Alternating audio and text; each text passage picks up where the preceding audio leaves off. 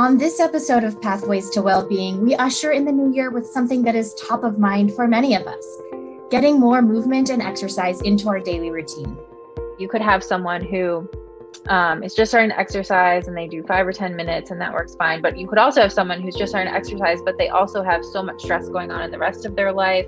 They're not sleeping, they're not fueling properly. There's all these other stressors that are also putting a stress on the system. And so even then, maybe the 5 or 10 minutes might be too much. So you have to kind of look at the whole picture too, to see what dose is going to stimulate the right response so that it's actually a positive adaptation and you can end up with an overall anti-inflammatory effect.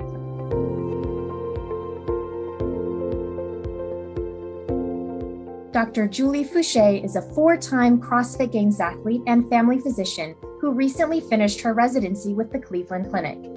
She is passionate about fitness, nutrition, and empowering patients to make lifestyle changes as the cornerstone of preventive medicine and wellness. Every Tuesday, Julie hosts new episodes of her own podcast, Pursuing Health, where she discusses health and fitness topics and stories of everyday individuals who have used lifestyle to overcome health challenges. Exercise has a range of health benefits, including improvements to blood pressure, circulation, and metabolic markers. It's also an effective therapy for mental emotional conditions. Today, we are so fortunate to have Dr. Foucher with us to shed some light on exercise as a foundational aspect of whole person wellness.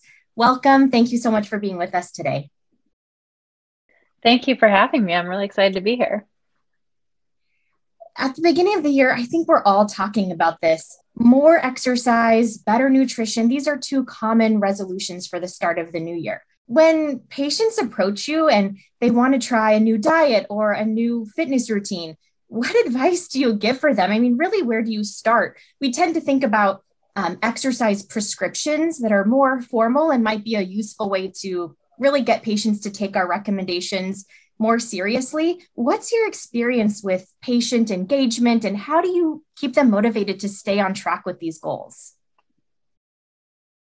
That's a great question. And I love that we're talking about this at the beginning of the year, because I think there's always such a push and some motivation being that it's a new year and people want to start a new routine or a new habit.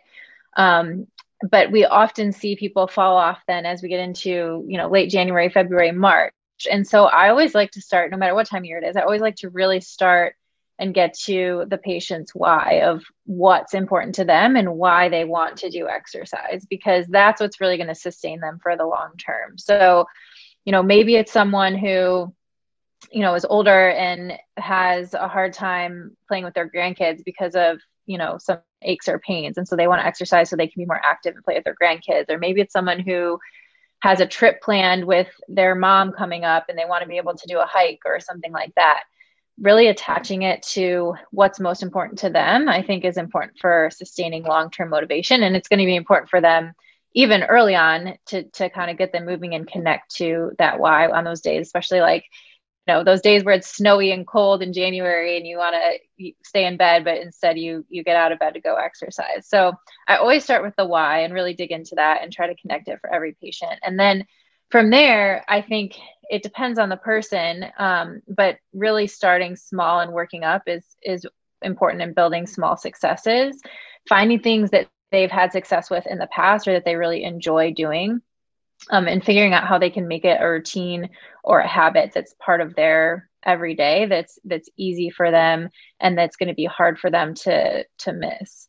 I think that also accountability is really important. So if someone has a partner that they can do exercise with, or a friend, or they do part of a class or have a trainer or someone else that's going to help hold them accountable to whatever their goals are, that can be really helpful too. So it's really kind of having this discussion, trying to identify the why, and then trying to problem solve around that, trying to come up with what the potential barriers might be and work through those ahead of time so they're going to be successful. I think that's super helpful when we think about, from a motivational interviewing perspective, how we really help people anchor into that why. And so I think that that's brilliant. Just thinking about the logistics of what these types of visits look like. So you have an intake and you identify that someone really wants to work on their exercise habits.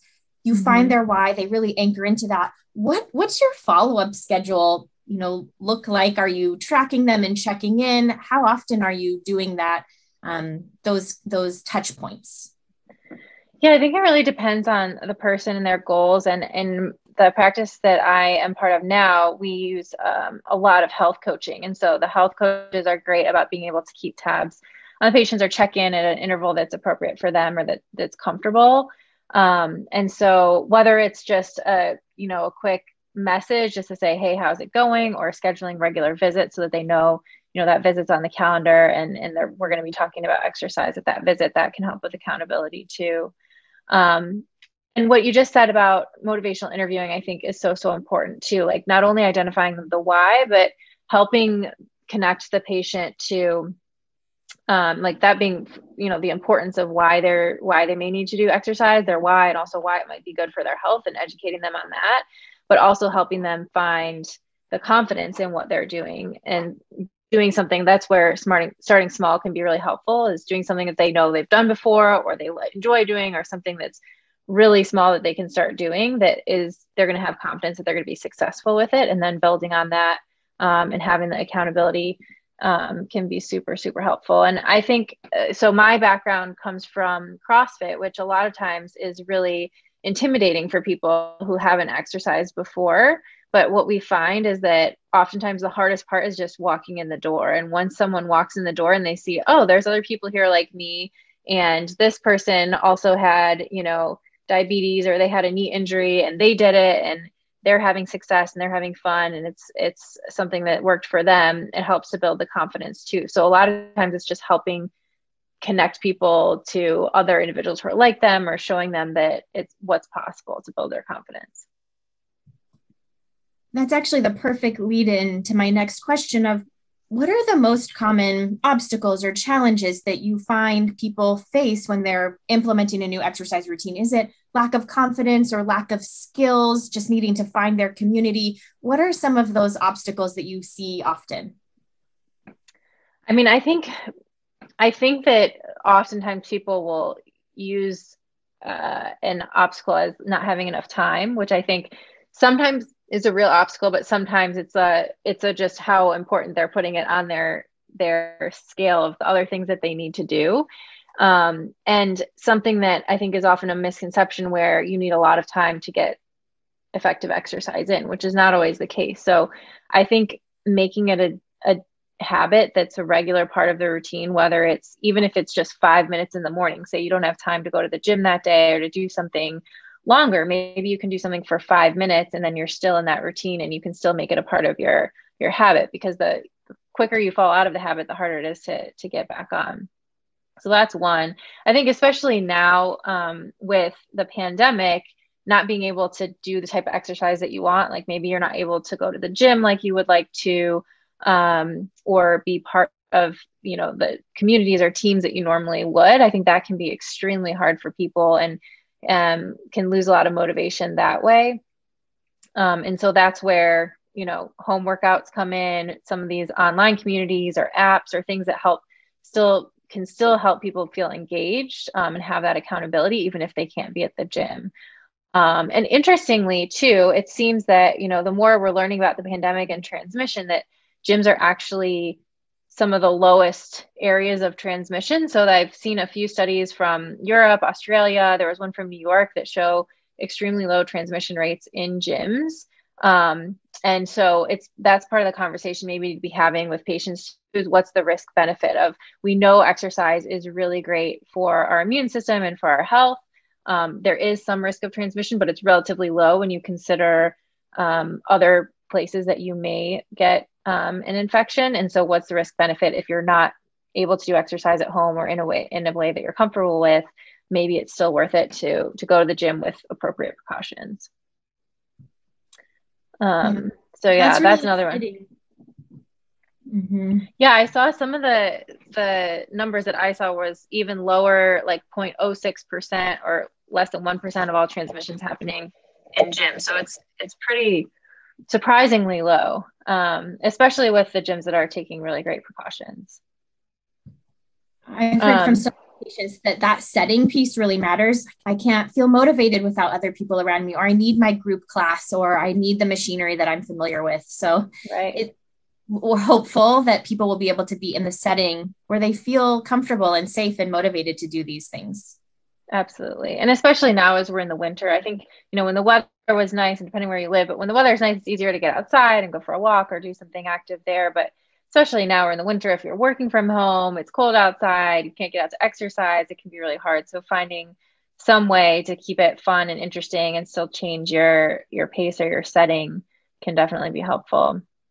And then I think another obstacle that I think people often have is maybe they have some injury or physical limitation that prevents them from doing the type of exercise that they want or that they think they should do. But I always encourage people to find something, there's always something you can do, even if it's not what you would prefer, what you would like, you can always modify different activities. You could try aqua, like swimming or aqua therapy. If you're having a hard time with your joints, there's always some way that you can get your body moving, even if it doesn't seem like, it seems like maybe you have an injury. So oftentimes I hear people say like, oh, I have arthritis in my knees, I can't exercise. Well, there's so many things that you can still do, even if maybe you're not up for walking on a treadmill or doing something that's putting a lot of pressure on your knees. That's awesome. I have two follow-up questions came to my mind as you were talking. So the first of the questions is selfish, just from my own curiosity. For someone like me who might be in a primary care setting and seeing patients, but doesn't have a lot of exercise background, for someone who might need to tailor their activity, like you mentioned, perhaps for an injury, are there other members of a collaborative care team you might bring on to help with that? A personal trainer or an exercise physiologist? Are there some other members of your community who you work with to make those types of modifications? Absolutely. I think, physical therapists for sure can be allies in this, and especially teaching patients how to move and teaching them basic functional movements. I think definitely personal trainers. I think it's important just to know your area and your community and who are the people that you can trust with your patient population, and to start building those relationships. So I know, again, I come from a CrossFit background, so I know there's certain gyms and certain trainers that I feel really comfortable with sending patients who may be more sedentary or may not have a lot of background exercising, because I know they're going to do a great job, like starting from the basics and building them up to do these movements in a safe way. So that's really, really important, because I think that can be discouraging for patients too. When they start exercising, they have a lot of motivation, especially earlier in the year. And they're maybe pushing themselves too hard or doing a lot of new things, and then they end up with an injury and getting discouraged. And that can be a big roadblock for people. Yeah, that's super helpful. Thank you for giving us some insight into how you form a supportive care team. The second piece I wanted to loop back to is you mentioned, time is a real limiting factor. And I think sometimes we do patients a disservice by separating exercise and nutrition, when really there can be a symbiotic relationship there. So Yeah. I'd love to talk about how nutrition can impact the effectiveness of exercise. Maybe we can get better bang for our buck since we only have a limited amount of time. So I'd love to hear from your perspective how nutrition can impact exercise for things like improving strength and endurance.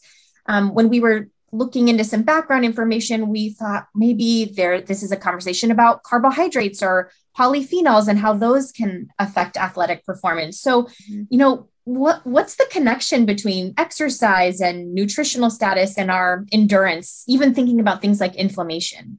Mm-hmm. A great question. And even before I jump in, I love the point that you made about exercise and nutrition sort of being synergistic, and how really a lot of these lifestyle changes and habits work together. So oftentimes maybe a patient will start exercising and they'll start feeling a little bit better. That will give them more motivation to make some changes to their diet, or vice versa. Same thing with sleep. Like if you're super sleep deprived, it's going to be really hard to eat well or make changes to your diet and have the motivation to go exercise. So they all kind of come together. Obviously, you don't want to just, do it all at once. They come in waves, but being able to see how these things interact, like once you do one thing, the next step often comes a little bit easier.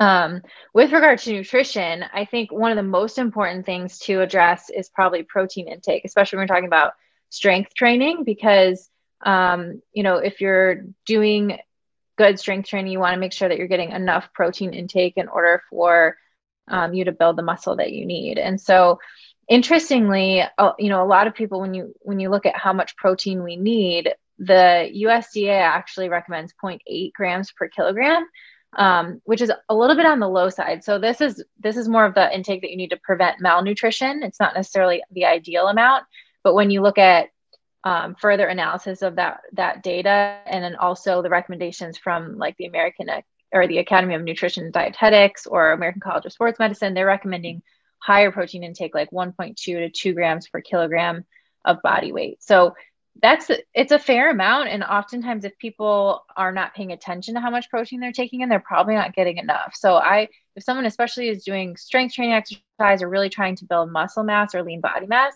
I might have them just measure, even if it's a ballpark, measure how much protein they're taking for a few days, just to get an idea of, am I close or am I way off? And can I eyeball, how much protein I need for a day to make sure I'm getting enough?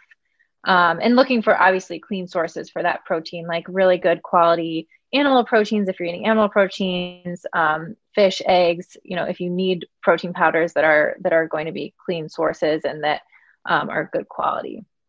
So that's sort of the first thing I think about when it comes to exercise and nutrition.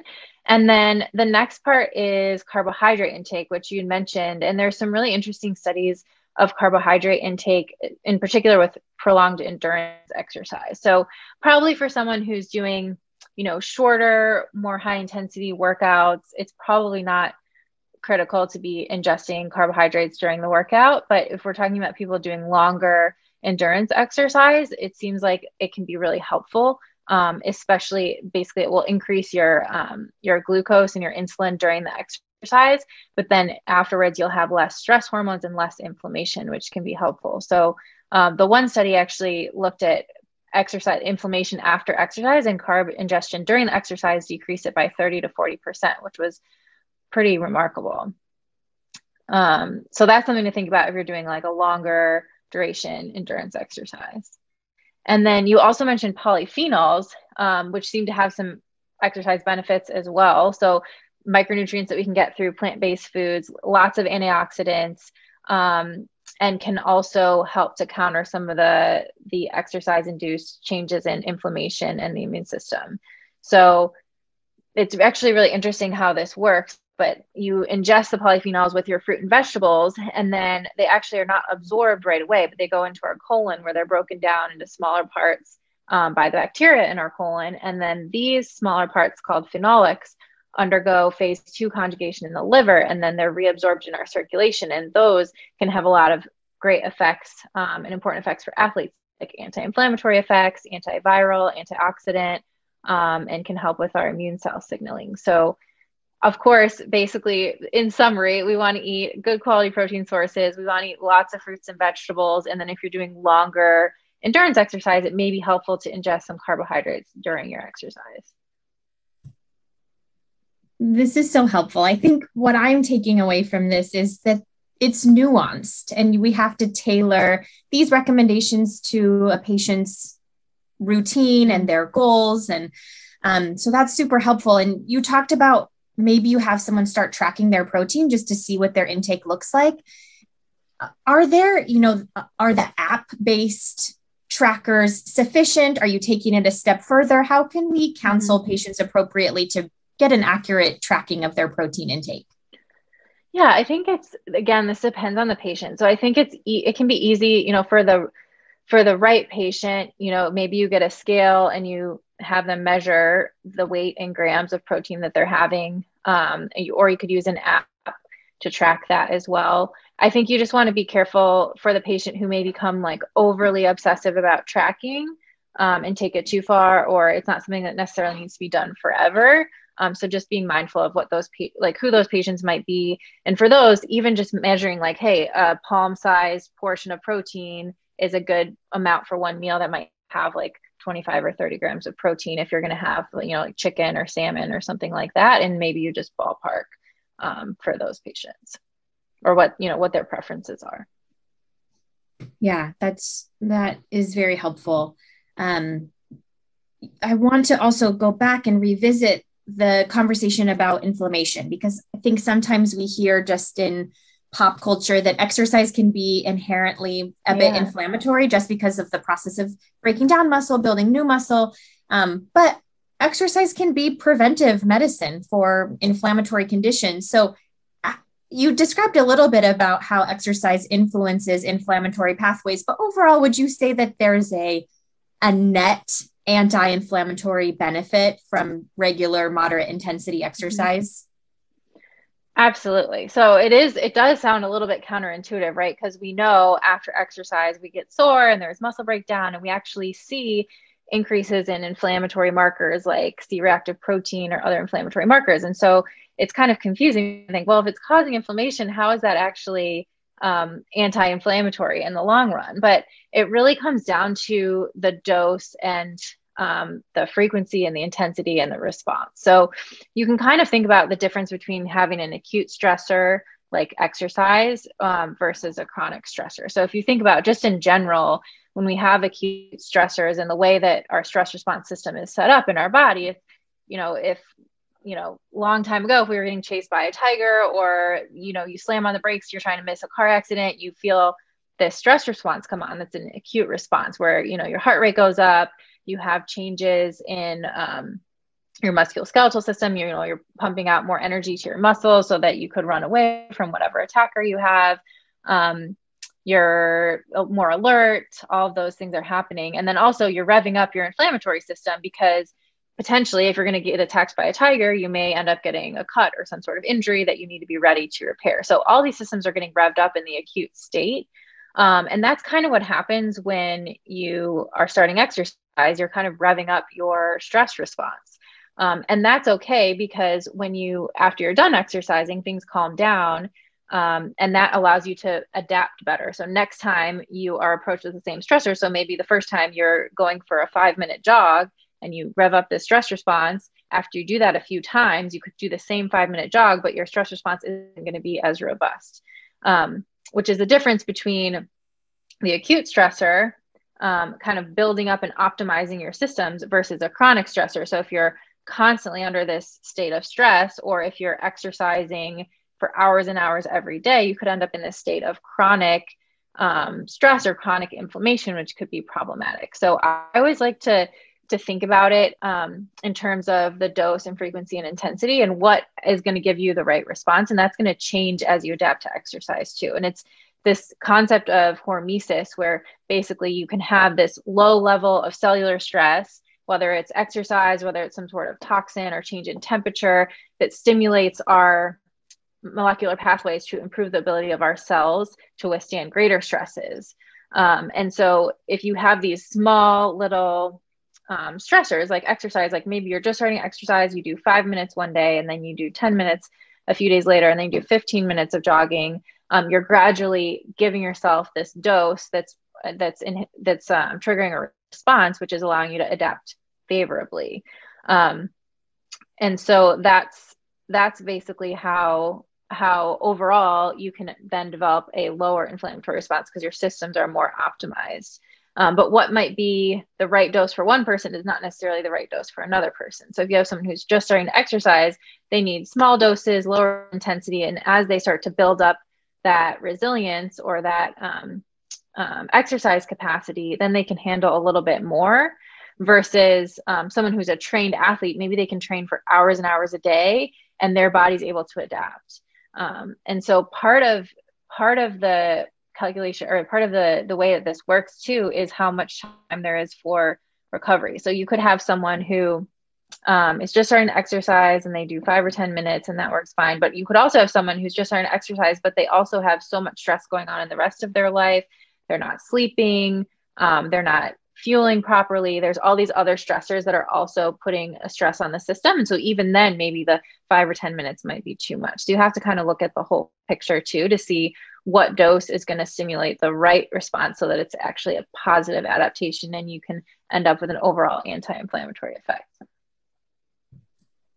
I love that you just said the word hormesis. That just makes so happy, and our functional medicine audience will just love that you said that. And in our IFM programs, we often talk about the concept of mitohormesis, which goes right along with what you're talking about, where when we get small increases in oxidative stress, that's going to ignite our endogenous antioxidant capacity. And so overall, it's a net anti-inflammatory, antioxidant benefit. And I love that you just brought that up in terms of exercise. I think that is such a helpful mental model to help us understand how that can be overall an anti-inflammatory process. So absolutely. So fun. I love how you can think about it on like a macro scale. Like when you're doing a workout, maybe you're doing like a weightlifting, like a bicep curl or something, right? And you know that in order to get the favorable adaptation, you want to be a little bit sore, your muscle is going to have some muscle breakdown, and that's great. And then you're going to build up and you're going to be stronger than you were before. But if you overdo it and you do too much or too much load, you could end up hurting yourself, or you could end up not having that adaptation. So it's about finding what the right dose is, and intensity and frequency, so that you get the adaptation that you want. Yeah, that's excellent. And you spoke a bit about how the dose really matters, especially depending on someone's exercise experience level.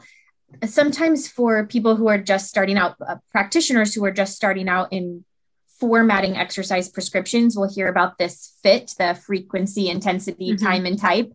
Is that something that you use with patients to help them structure what exercise might suit their needs? I think it can be really helpful. I think it just depends on the person. Some people already have things that they really like to do. And I think to me, the most important thing is finding the type of exercise that is something that the patient wants to do and that they're going to do. So that's always where I kind of start. And then really working up slowly on the frequency, intensity, time. So, and that again is going to be based on the patient and their previous experience, but it's a good way to think about it. So you're kind of agreeing on, okay, this is what you're going to do. This is how often we're going to do it, for how long. And then you're going to slowly build up on that over time. Yeah, that's great. Well, I think you've really done a fantastic job of helping us understand the more specific details about why exercise is important and how it can be helpful for chronic conditions.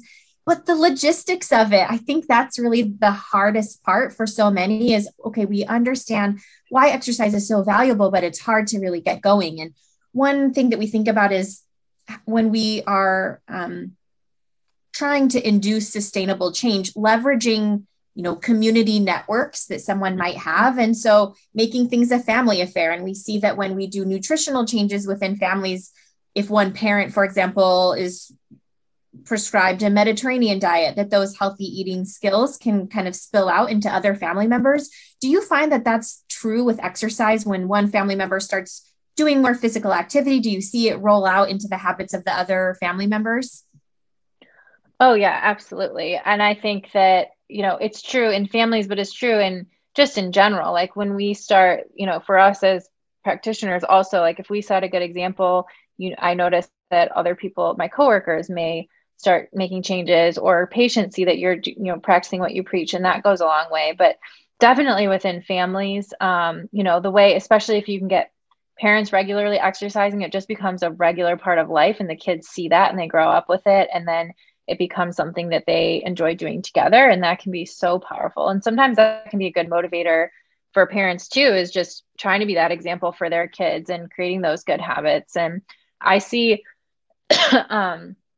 again with CrossFit, a lot of people, people who are really engaged in their CrossFit communities, it becomes such a normal part of their life, and they're there on the weekends and the evenings. That's where their friends are. That's where they hang out with their kids, and their kids just start emulating what their parents do. It's so funny to see, without even any instruction, the kids just start doing burpees, or they start picking up weight, like little weights, and trying to pretend they're doing whatever their parents are doing. And it's so awesome to see that as a standard and something that kids grow up with, and something that they just think is a normal part of life, because it's going to then be with them forever. So, whether it's doing exercise together with the family, or just finding things that you enjoy doing that are active, like, going on a hike or going skiing in the winter, or doing things that you can do as a family that are also going to be active, I think can go a long way.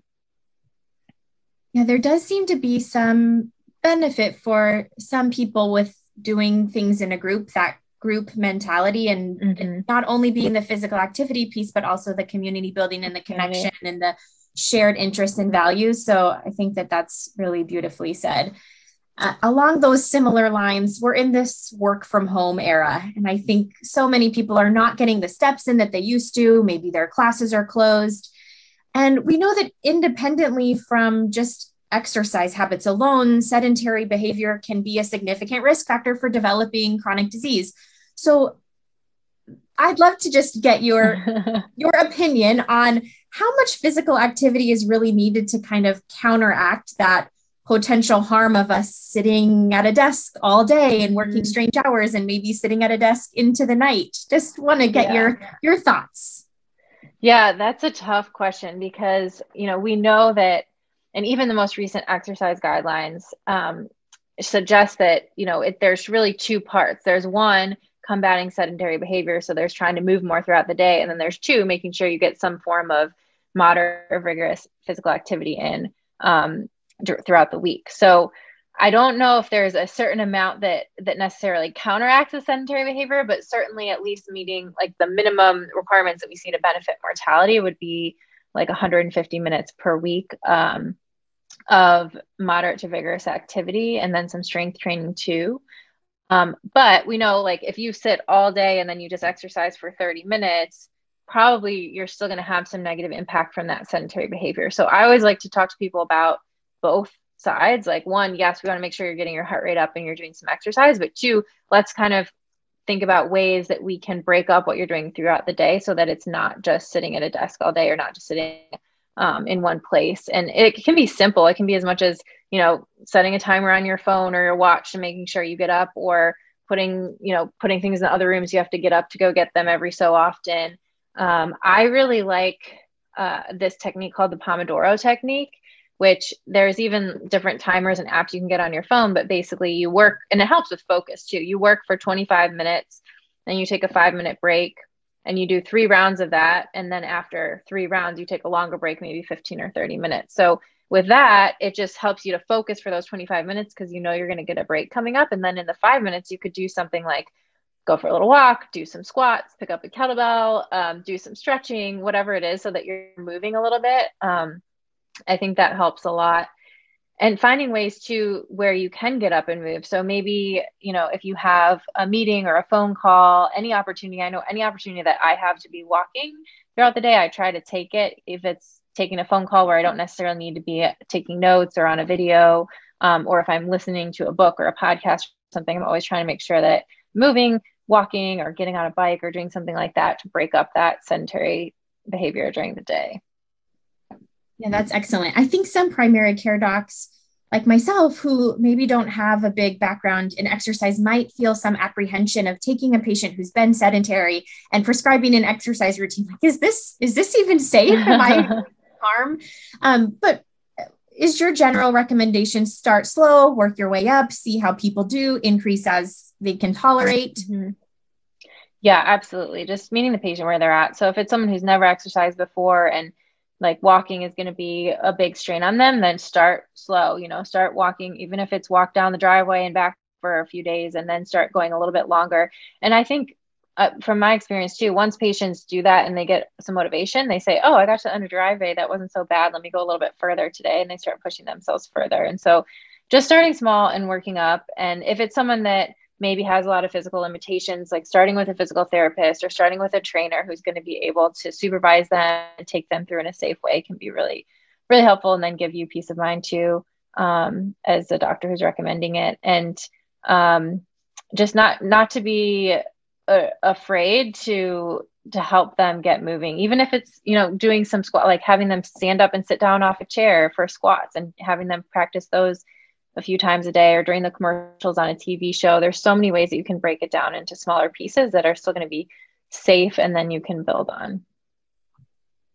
Yeah, that's great. We just had our cardiometabolic advanced practice module, and some of the questions that we got from practitioners were, can I medically clear patients in a primary care setting to exercise? Do I need to refer to a cardiologist for this? But it sounds like with some careful monitoring and making sure that they're, starting at a level that's appropriate for them, that most patients can be cleared just by their family doc in a primary care setting. Yeah, for sure. Unless they have some cardiac history or something that needs a specialist, starting small and working their way up should be fine. Well, Dr. Foucher, you have done a beautiful job illustrating how exercise really fits into a comprehensive care plan. We have to honor the role of physical activity as part of our modifiable lifestyle factors. It's really the foundation for whole person health. And I think with the insights we've gained today, we'll all be more able to do that. So thank you so much for joining us. And we look forward to seeing you all next time. Thank you for having me. To join the conversation on this topic, visit IFM's pages on Facebook and Instagram. For more information about functional medicine, visit ifm.org.